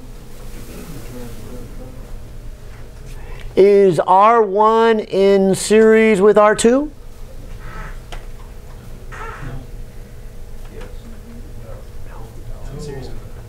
Oh, is it in series with R3? Okay, what did series mean again? Same current. Do you see what's happening here with the current? If I were to draw a picture of these little charges that are coming out, there's the current. Maybe I would even call this current number 1 as it goes through this resistor, and so all these little electrons, or if this is water flowing in a pipe, this is the water coming into the house, let's say. But do you notice what happens when it gets right here, at what we'll call a junction or a node? Do you see how they can split? Do you see how some of them can go this way, which I'll call I2, and some of them will go this way, which I will call I3? That split right there tells me something very important. They are not in series, right? Because what was required to be in series? Same current. So, just like we did for the capacitors, and most of you did right on the test, but some of you confused that circuit on what was in series and parallel. Let's go through this again. You need to recognize whether they're in series or in parallel, or you'll be tempted to use the wrong equation here. Okay? And so, those are not in series. Bummer. Well, maybe something else here. How about this? How about R2? Isn't R2 in series with R4? No. I wish it was. Should be a lot easier problem. But it's not. How do I know that? Yeah, look at I3 here. Watch I3 as it comes around here. I3 comes around and then regroups, right? Right here. At that node, at that junction. And so then I got a current that is coming in here at I4. But I number 4 is not the same as I2 because it has grouped together. Again, if the analogy helps, this could be water coming into your house, right? Here comes the water into your house. This is the water that's flowing through the main line coming to your house, a lot of water. But as it comes into your house, it splits right here. This goes to shower 1, this goes to shower 2, right? The total water that goes to shower 1 and shower, 1 and 2 go to or come from the main line. So I would not say that the same amount of water that goes to these two showers is equal to what comes in, but I could say something about the sum of those two, right? What would I say about the sum of those two? The sum of these two currents has to equal that current, right? That's our conservation of charge. And we're going to take advantage of that here in just a minute here. Okay? But right now, I could clearly see that that's not in series with this one. This one's not in series with this one. This one's not in series with this one. Because again, here's the shower. The two showers go down the drain. Now, somewhere under the house, the drain merges together. And then the water that goes out the main sewer line is the total sum, right? Oh, so what would that tell me about these guys? Oh, so you see the water coming into the house equals the water leaving the house? As it should be. You don't want water building up in the house, you know. There's a bathroom getting taller, you know. Those water molecules have to go somewhere. So we know what comes into the house leaves the house. So we're going to see that current 1 and current 4 are the same, right? All right, so I don't have anything in series here. Bummer. Wish it was. Anything in parallel? Yeah, they're parallel if they have the same voltage, right? And so I kind of like to color code these. I like to say, look, let me draw on top of this wire green, right here, a wire. If a wire doesn't have any resistance in it, there is no change in voltage anywhere along that wire. As I said, sometimes that is true, sometimes that's not true. We will look at problems where sometimes we include the resistance of the wires, most of the time we do not. So if there's no resistance here, there would be no change in voltage. We would apply Ohm's law and the resistance would be 0 and there'd be no change in voltage. So everywhere I've drawn green should have the same voltage. Yeah. Can you say they're in parallel if they make a loop with no other element in the loop? Okay, yeah. Yeah. Yeah. So why is it that R1 and R4 are not in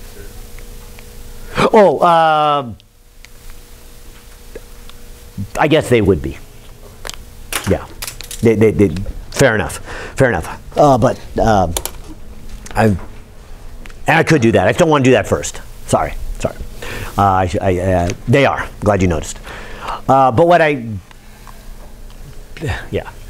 Bummer. Now I should probably go that way since you mentioned it. But no, you're going to miss my point. I want you to see that these guys weren't in series, but these two are in parallel. And you may not have seen that here. I like to say, look, if I then color code this wire, and this wire, and this wire, and this wire, those all have the same voltage, right?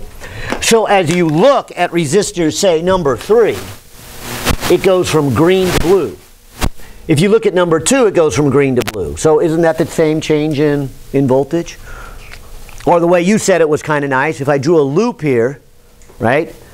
If I get back to where I started and there was just those two, they must be in parallel. I drew them purposely at 90 degrees so that you would not say, oh, they're in parallel because they look like parallel lines. That's the mistake that students at the beginning often run into. They look at two parallel lines and they go, oh, two parallel lines must mean they're in parallel. No. They don't have to be parallel lines to be parallel in their electronics, okay? And just like series, they don't have to be a same line to be in series. They can go out and then bend 90 degrees, but as long as all the current goes here, goes to there, then they're in series, okay? So you got to stop and look at it, not from the geometry, but from the electronics to answer, is it in parallel or is it in series, okay? But those of you who noticed, very good. 2 and 3 are in parallel. So if I was drawing an equivalent circuit, the first step I might do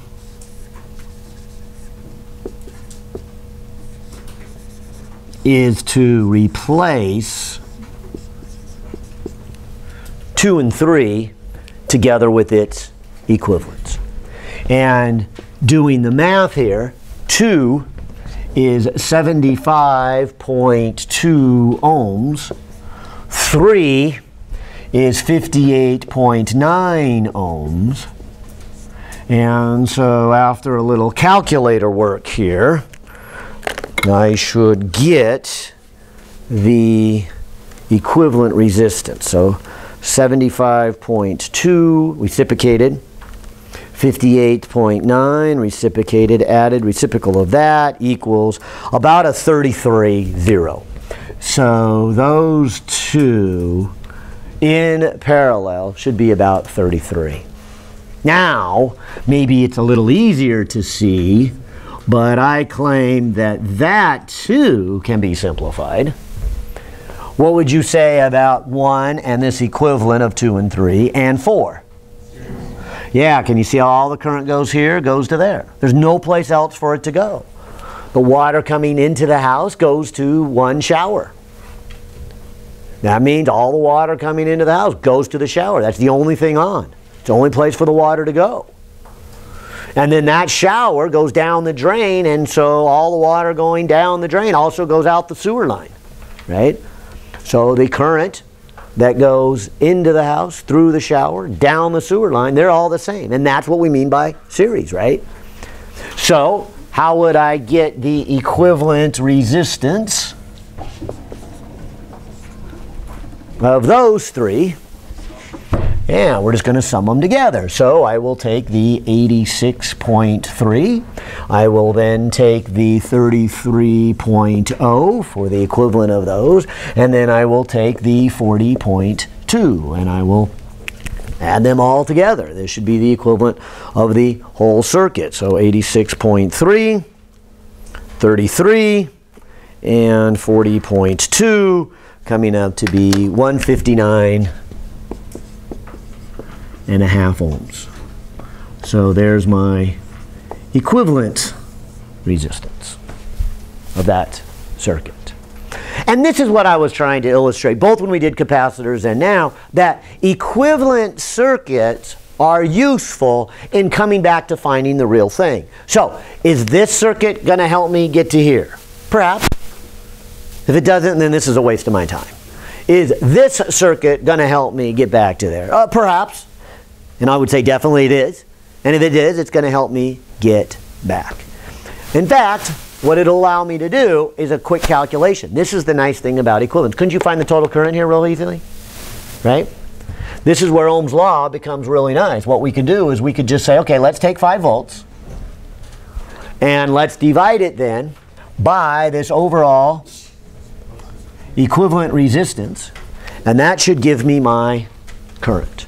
So 5 volts divided by 159.5 is 0.031 amps, or 31 milliamps, is my overall current.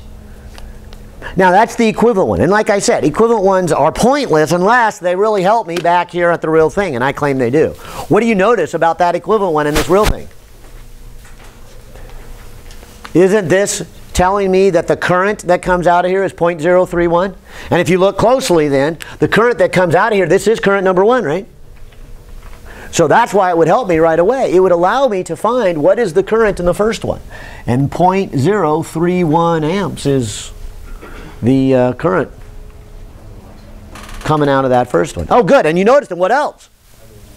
Yeah, and the last one. Because as we said earlier, the 4 and 1 are going to be the same because they're going to come over here and they're going to split and come down to here. So that's where it becomes very significant and very useful, right? In fact, I would say that depending on how you want to do this, we may or may not even come back to this one. But I would always like to say, look, if I already know 2 of these, then I can get the 3rd and the 4th. They're coupled together here. So as long as I've got 1 and 4, maybe I should finish the rest of the calculation here and use Ohm's law in our power equation to figure out what it is, because this resistance times this current should give me the voltage. So the 86.3 times the 0.031 should give me the voltage of 2.67. And of course the power then would be, I got all 3 combinations. I can go V times I can go I squared R, or I can go V squared over R. I mean, which of the 3 options you want to pick? You can do either one of them. I'll just do the product of these 2, and because I already got the voltage there in my calculator, so I'll go 0.031, and so this power would be 0.0829 for the amount of power that that first one would be consuming and warming up. And I hope that's not too much to change the resistance, because I do want to hook these up and make sure I get the same readings that we calculate here. But if they warm up, then the resistance changes and there's a little bit of play there. But if we get something close, we'll be happy. Same thing down here, right? I can take the current 0.031, I can multiply it by the resistance of 40.2 and get a voltage of 1.25 volts, which would then also power would be that voltage times the current, and that would be 0.03, how many decimals should I go? 86. I'm kind of wondering if I shouldn't have gone another decimal. Well, maybe we'll have some rounding errors too. So between rounding and a little heating, hopefully we'll be reasonably close when we hook this up here. Okay. All right. So there is my first part of my chart. Now obviously I'm not done, but if you see, I've got many options to do here.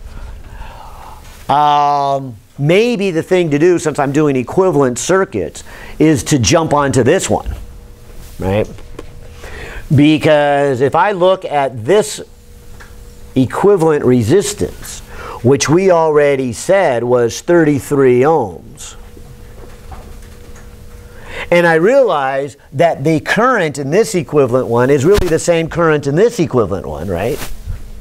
So if I multiply it by the current through here, aren't you saying the voltage across this equivalent one? And so if I do this quick calculation,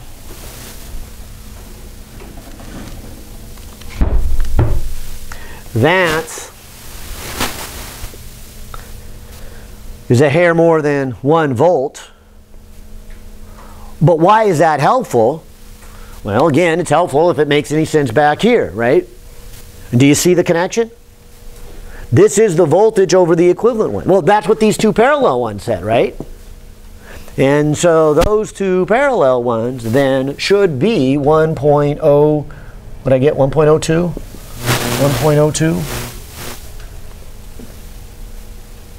Uh-oh. Doesn't quite add up. Got too much rounding?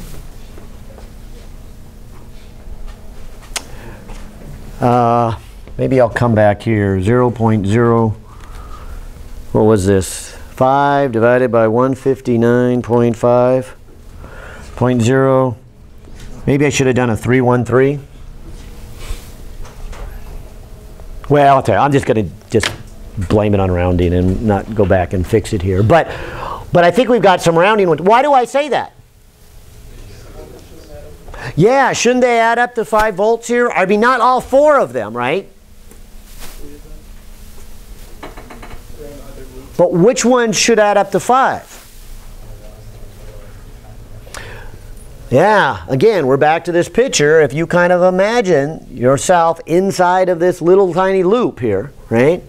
If this is, by my analogy, this hiking trail, if you were to hike up the front of the mountain, you're saying you should go up 5 volts. That's what the battery is saying.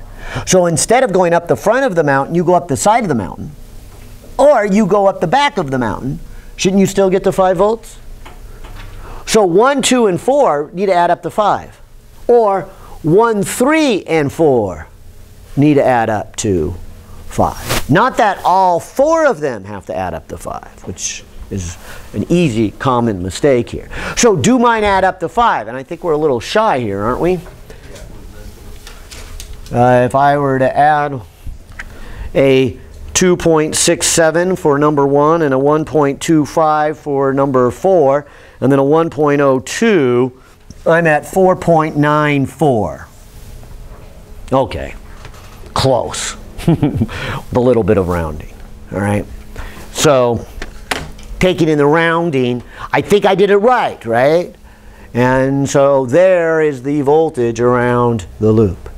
Which, by the way, do you see that that could have given me the voltage here? I could have realized that this plus this is 5, and then started with 5 and subtracted that, and got that number. I didn't even have to come back to this circuit. That's kind of the neat thing about these circuits and these tables, as I said with the capacitors. You pretty much know when you're all done whether you've got the whole thing right or there's some mistakes along the way. Because as you start to solve it, you start to get multiple ways of finishing it. When you get to the end, you should realize that, okay, I did it this way, but this should also add up, and you can check. Does it add up to 5? Okay? So I went ahead and I used this circuit to get the voltage, and then check to see if it added up to 5. I could have just as easily said it already added up to 5 and got the voltage, and then come back to this circuit to see if it checks out to that resistance and see if it matches, right? And so I had those 2 options, right? Now again, same comment as before. Once I have 2 of these, I can find the third and then also find the power. So there finishes the problem by then using Ohm's law, which is this voltage divided by that resistance, 75.2, coming up with a current of 0.013, and we'll carry one more decimal place because it's pretty close to the middle there, 6. And then likewise here, I could take that voltage, 1.02, and divide it by a 58.9, and then we got 0.173. And of course, once I have those, I can get the power. Here, I can take the current, 0.0136 times 1.02, and I get a power of 0.139. And here I get a power of 0.0173 times 1.02, and I get 0.0176 for my power there. Okay. Now I can probably check this, because what do I know about this conservation of current issue? What do I know? Now that I found current 2 and 3, what does current 2 and 3 need to add up to? Doesn't it have to add up to 1? Again, back to this analogy, if this is the water coming into the house and it goes to the 2 showers, doesn't the sum of the water going to the 2 showers got to equal what's coming in? And for that matter, the sum coming out has to equal 4. So whether you want to take 2 and add it to 3 to see if it equals 4, or 2 added to 3 and it's equal to 1, and we already know 1 and 4 were the same, so we don't need to do it twice. We just need to check one time. But if I've done things right here, that's what it should add up to be. All right, so what do these two add up to be? I guess that's a 10, 20, 30, ooh, 39? 39. 0. Yeah. 0, 3. Oh, good. 0. Yeah, good. Yeah. 0, 9. Yay, which rounds to 3, 1. All right, so again, within some rounding issues, right, it does come out to the same number, right? And so as it should. In fact, I'm not done here. Let's look at the power here for a moment. I mean, this is the power being consumed on each resistor, right? And so each of these resistors are getting warm. And if I get out my calculator, I would say, okay, each of these 4 resistors, if these are maybe 4 light bulbs here, but each of these is going to give me the total power, 0.0829 for the first power. The second one is 0.0139. The next power is 0.0176. The next power is 0.0386. And all of that then is 0.153 watts for the total power of all 4 of these as they are warming up. Now, where did they get their energy from?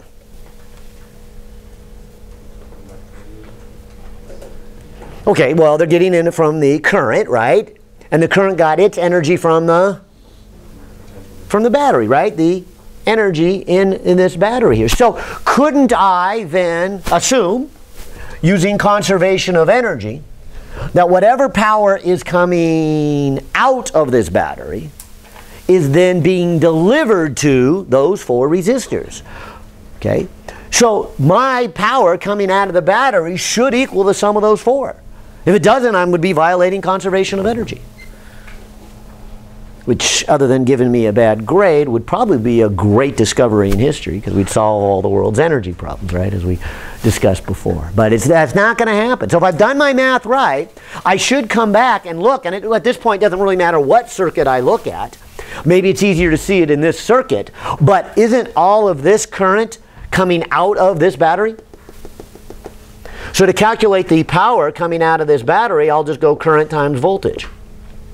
And as we see here, the current was our 0.031, and our voltage was our 5 volts. So is that a 15.5? And so again, other than maybe a rounding there in the last decimal place, it does show that the energy coming from the battery is then being consumed by the resistors. So yay, it matches. Okay?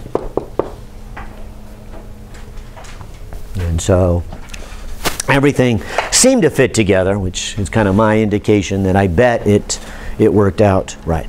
Now let's actually hook it up, right? What does this crazy thing look like?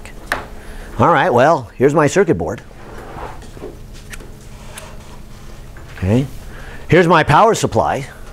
Maybe I'll start over here with my power supply ready to go. Here is my voltages. I'll just grab these wires here and kind of set that down on the side. So there's my, I don't want them to cross too much, all right, but there's my 5 volts, okay? Here's my resistor board, and so maybe I'll hook it up here. Let's see, make sure I get the right order. We called this number 1, this one number 2, this one number 3, and this one number 4. Fair enough?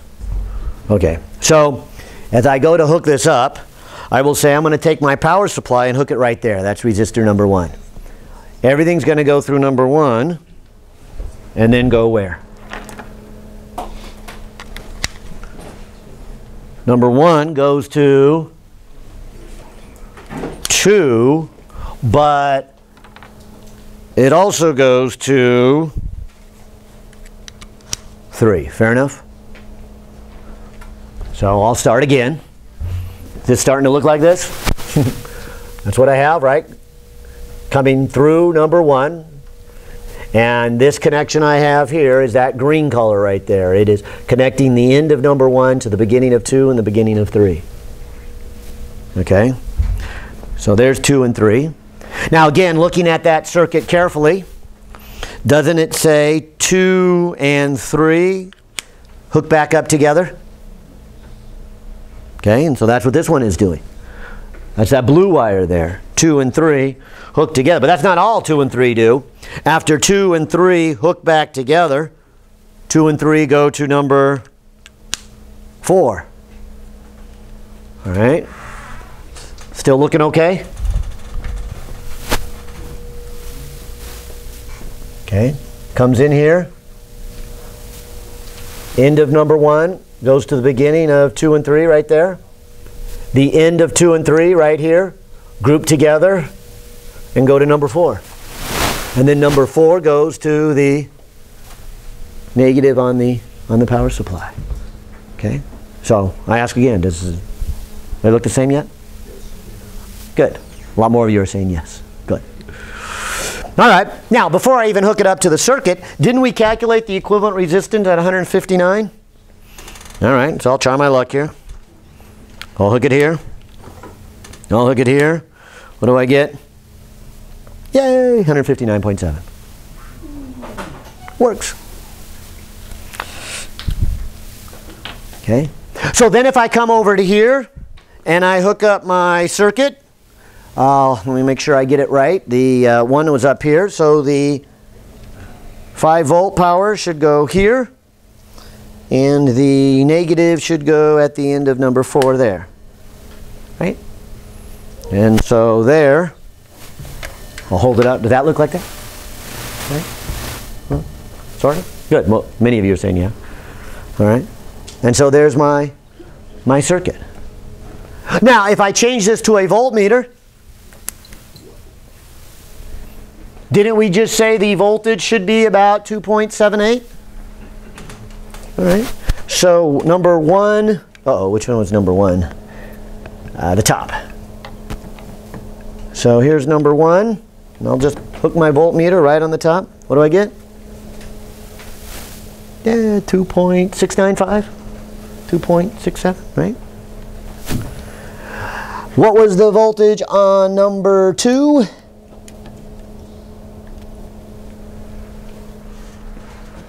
Number 2 says 102. What I get here? 103. Okay.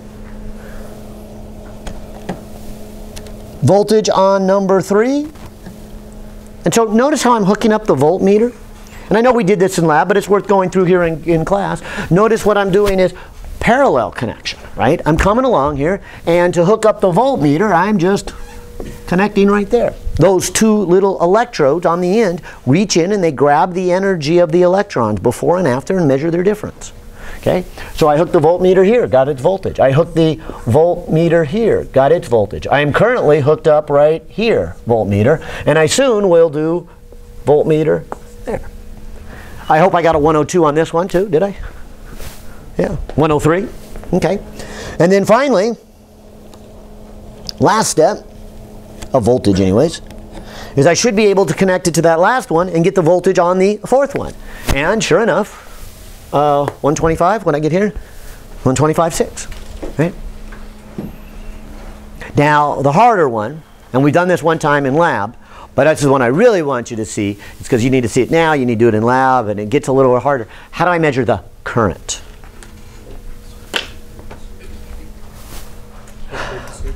Yeah, making an ammeter and measuring the current is a little bit harder because you can't just come around and grab from the outside. You have to actually open it up so that the current can go through your meter. Because remember, your meter is doing just that. It's trying to count how many electrons go through. And so they got to go through your meter. So to make an ammeter, you got to open it up. To make an ammeter, you got to open it up and put your ammeter in that part of the loop, right? And so the last set of connections would be something like this. Let me disconnect my meter. Let me switch it to an ammeter and see if this makes sense to you. I'll start with the first one and go right here. This wire is going from here to the battery. Fair enough? So if I come over here and I break it open here, because that's what was going to the whole circuit, and I feed it into the ammeter, and from the ammeter back, it should be then counting how many electrons go through there. And this says 30.2 milliamps. And so we're at 31 milliamps. So within rounding, it'll work. If I then disconnect my meter and hook the power cord back up, I can get the second one. Okay? Now the second one is right here. Maybe I should hold it up. But remember, it goes through here and it goes into the second one. So right here before it goes into the second one, I'm going to open it up. And I'm going to feed it into my meter. And then back where it was. So I can see what's going through. And it looks like I got a 13, and I calculated a 13, right? Again, disconnecting my meter and hooking my circuit back up, I can do the third one. Okay? Again, looking carefully, this is the one going in to number 3. So if I break that open, right there, going into number 3, and feed it into my meter, and then feed it back where I broke it open, so now it can go through, that should be the current going through number 3. And rounds to a 17, and I got a 17 there too. Okay, so it does match. And I could do the fourth one, but I want to make sure we do one more thing. We're not even going to, we're going to be close to finishing the chapter, but not quite here. But I want you to see one more thing here. I did a very long problem here as an example because I think it illustrates all the ones that you will do that at least can be thought of as series or parallel. And I'm hoping that by doing this example and putting real numbers in here and hooking it up, it'll help you in terms of hooking them up and seeing the real world, but also help you in terms of your calculation and filling in this table. So I think you could probably do any other combination of circuits that are series and parallel. But let's look at one more. Do you remember last time I kept warning you that you can have resistors in series, parallel, or neither, right? I mean, let me start here. What if I draw another circuit here? What if I say, all right, let's take a 5-volt circuit. Let's put resistor 1 here. Let's put resistor 2 here. Then let's go on through, call this resistor 3, call this resistor 4. Let's regroup them and send them back. Could you do that circuit? You see anything in series? Anything in parallel? 1 and 3? What would you say about 1 and 3? Series. Yeah. I mean, if I was attacking this one, probably the first thing I would do is say, okay, this is equivalent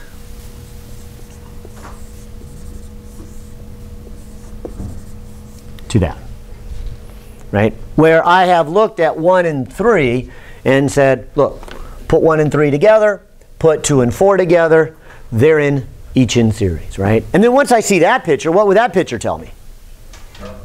Yeah, that looks like they're in parallel. So then I would take another step and say that is equivalent to this. And now we're just doing the same problem that I just did. So we don't have time to do it, nor do I want to do it. I think you can do it. Is you can then quickly take the voltage here and divide it by the overall equivalent resistance and get the total current, right? And then from that, you can begin to fill in the chart, saying what is the current in each of these and what is the resistance. And I bet you could go through and look at that circuit, and that circuit, and from that get current, voltage, and power in every resistor. Let me change it, though.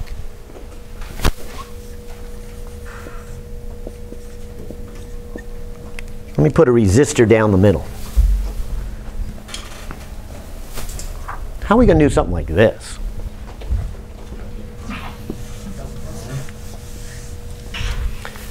Do you see anything in series or in parallel?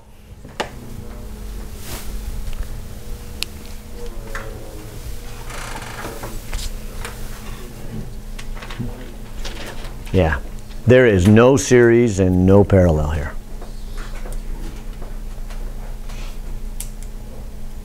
I mean, let's go through it. What was it required to be in series? What do they have the same? Current. Well, parallel? Voltage, right? Maybe I should grab a couple of different colors here and kind of indicate that. But if I look at, say, parallel means they have to have the same voltage, right?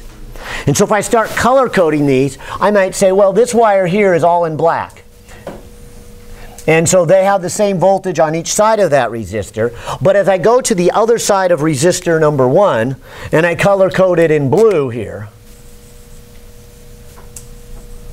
notice the wire going from resistor 1 does not go all the way over to resistor 2, meaning that there is going to be a change of voltage as we cross over resistor number 5, so this will be a new voltage, so I'll call it red. So notice resistor number 2 is black to red, resistor number 1 is black to blue.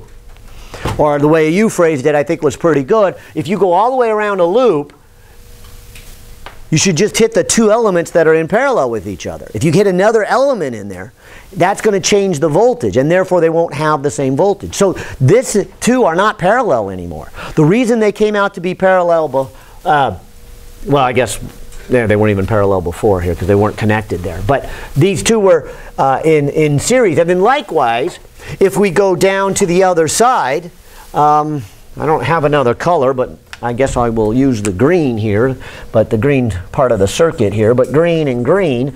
You can see that resistor number 3 is blue to green. Resistor number 4 is red to green. 5 is blue to red. There is no same voltage anywhere on here, is there? There is no loop you can take where you only get two elements to say they're in parallel. Doesn't happen. So none of these are in parallel. Oh, well, maybe they're series then. Well, no, they're not that either. That's what I was saying. Don't just fall in, okay, well, if they're not parallel, they got to be series. No, they're series, parallel, or neither, right? Because series says they have the same current. Now, before I put this cross one in here, we did say 1 and 3 were series. What we said is the current would go through number 1, and everything that went through number 1 then had to go on through number 3. That doesn't happen anymore. Why not? There's a split right here. There's a node or a junction. There is a chance here that the current gets here and veers off to the side. And because of that, the current going through this one does not match the current going through that one. Likewise here. So none of these have the same current, and none of these have the same parallel. This is a good example of neither. Are they series? No. Are they parallel? No. Can we use any of those fancy formulas? No. How are we going to do it? Let's go back to how do we get those fancy formulas? Didn't we just do conservation of energy and conservation of charge? So let's go back and do that. And we're going to call these Kirchhoff's rules, right? And I don't know how if I'll have time to write it on the board, but at least I'll have time to write out the equation. Let's do this for a moment. Let's give it some notation. Let's say that the current going through number 1 is current 1. The current going through number 2 is number 2. The current going through number 3 is number 3. The current going through number 4 is number 4. And the current going through number 5 is number 5. And that one's even harder because I'm not even sure what direction the current goes in number 5. Does it come this way and go across, or does it come down this way and go across?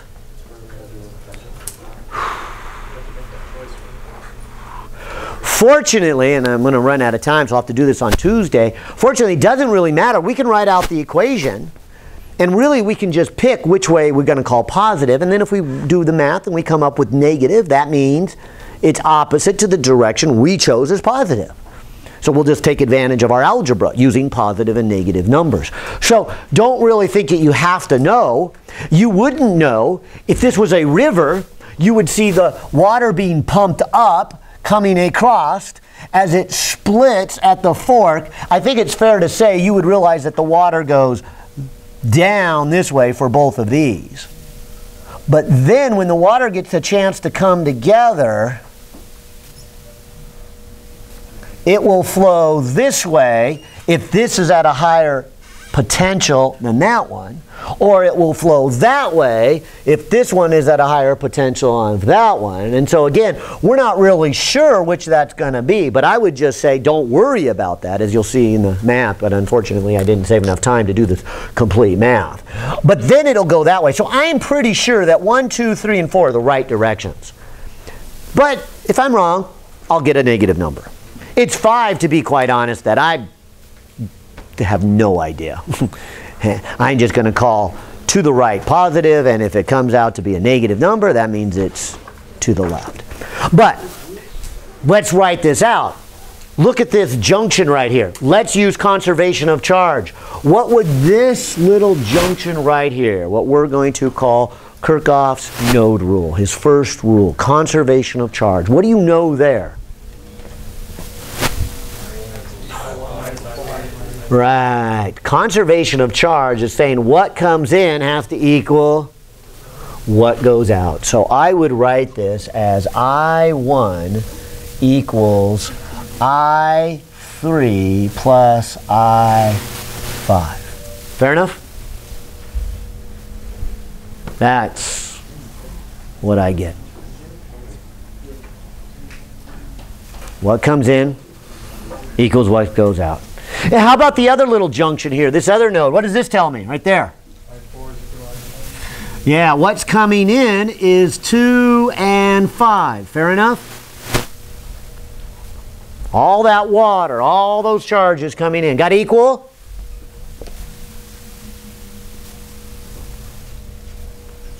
What comes out?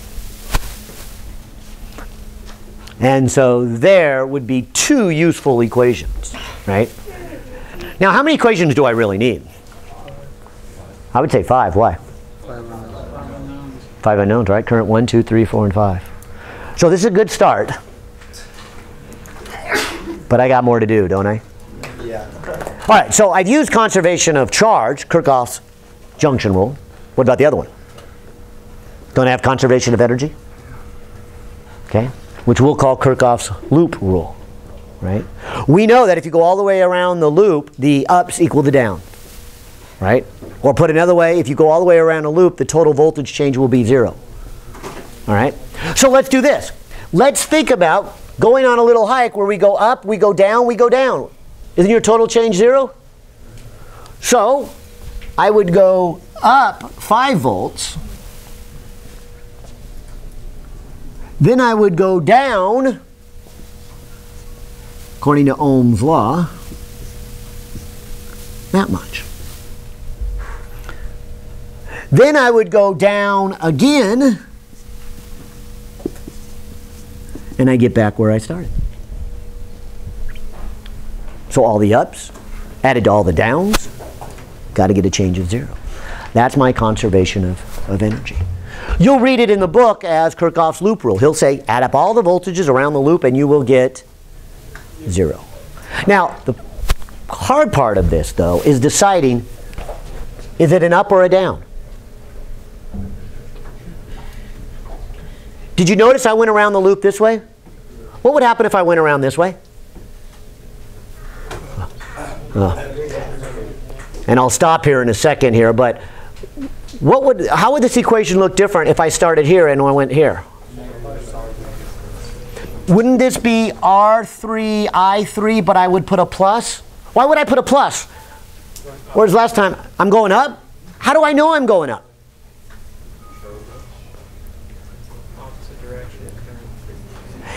Doesn't the current go downhill? Again, if the analogy helps. If you are standing in a creek and you are walking against the current, are you going uphill or downhill? You got to go uphill, right? The water flows downhill. End of story, right? So, when I did this time, I went down. I went with the current. I was imagining myself walking through that little circuit, and I'm going with the current. And I know when I'm in a creek and I'm walking with the current, I'm going downhill. When I go this way and I'm walking against the river, I go uphill. What do I do here? Wouldn't this be uphill? And then what would this be? And this is probably the easiest one. The big line means higher energy. This little line means lower energy. So you're going from high to low. So minus 5. Would you agree those are the same equations? So my point, it doesn't matter which way you go, right? But I really wanted to illustrate it that I'm not going to do clockwise and counterclockwise. That's not two new pieces of information. But what it does hopefully tell you is that this is how you're going to decide whether you put a positive or a negative or a positive. You got to decide if you go uphill or downhill. So far I guess I have 3 equations. I need 2 more, right? So I need 5 equations to solve for 5 unknowns. So, got some algebra to do next Tuesday.